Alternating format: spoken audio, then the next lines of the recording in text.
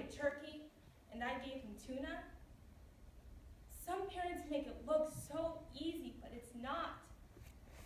It's really not. I can barely make rent.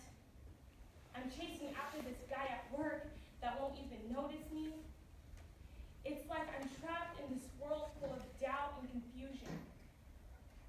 He doesn't have a dad, and it's my fault. It's all my fault. I didn't know.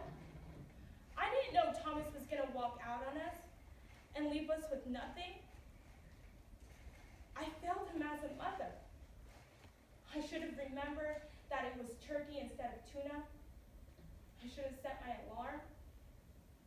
Sometimes it just feels like everything is crashing down on me, and I don't know how to carry that